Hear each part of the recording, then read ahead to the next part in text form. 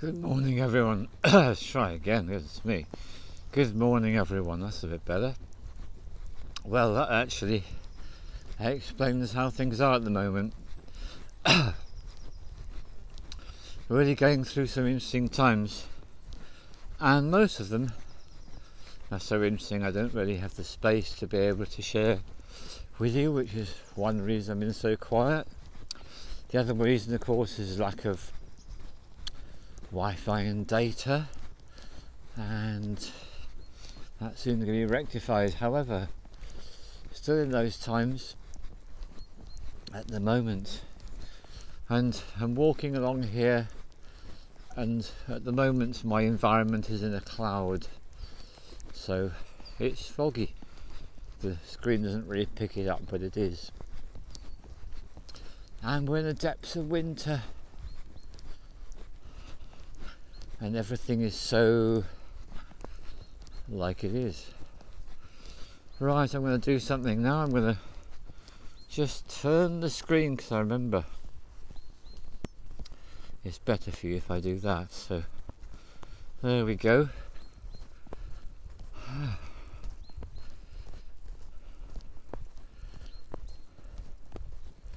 Yeah, it's been such an interesting time. So much going on. When you do a house move, such a big thing to do, and the more stuff you got, of course, more of a big thing it is. Just the way it is. And it's really great to be here, because it's not much longer I'll be able to do this as I relocate from Lancashire to Devon. Yeah. That was nice meeting that guy and saying hello. Kind of thing we do very easily up here. Very slight ribbon of green on him. Very nice too. But this time of year, how it affects us. So one of the things I want to share with you is about grounding. And one of the things I've become aware of is there is really no substitute for actually physically making a connection between yourself and the earth. Now, like most people I know, I wear shoes which are basically plastic. There's a plastic sole on them, like pretty much all shoes, and that is actually preventing us from being grounded, connecting to the earth. A really startling realization I had recently is that we know that antioxidants are so good for us, and what most of us don't realize is that actually the earth, the energy of the earth, is heaving with antioxidants. And if we spend our time in buildings cut off from the earth, wearing shoes and clothes which are plastic synthetic, yeah, creates a problem. And there is a device that I've spent some money on recently, which is amazing, and equilibriauk.com is the name of the company. I'll put it in the description. And they actually sell grounding mats and grounding sheets, and the idea is you put this thing on your bed if it's a sheet. If it's a mat, you put it under your sheet, you connect it to the wire, you connect the wire to the mains electricity, and that means it's connected to the earth wire, and that actually literally grounds you, like I'm literally being grounded right now by this tree. So for those who haven't got the money to be able to go to equilibriauk.com and buy one of these grounding sheets, they are absolutely amazing, by the way, because it means I get 8 hours a night when I'm in Devon. When I'm in Lancashire, I don't get that. Since notice the difference. So I'll be down there in a couple of days, back and forth again. That's going to be amazing. But I feel so much better just from that little connection there. Grounding us on the really important things in life when you're grounded. So I've always gone on about, clean the fridge, hoover the floor, wash the dishes. All those are grounding activities, but there's something about a physical connection that's so important. Now if you have that for 40 minutes a day, that's going to make you feel a lot better, because the earth is full of antioxidants, which means any free radicals you're picking up through pollution or eating food cooked in deep fat fryers or takeaway food, whatever, it literally gets neutralized, detoxed. So that's really great to know, isn't it?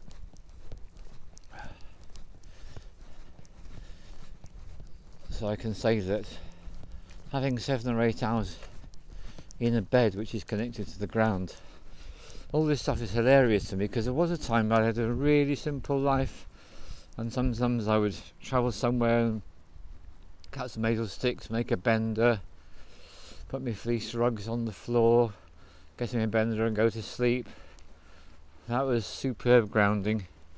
I've lived in the yurts, geodesic domes, these are superb groundings. I've lived in a 32-foot Broad's gaff cutter, which is a wooden boat on the River Ouse. That was amazing, extraordinary for releasing emotions, fantastic actually. And I've also lived in caravans, which are not good because you're surrounded by metal and it's called a Faraday cage, and that disconnects you from pretty much everything.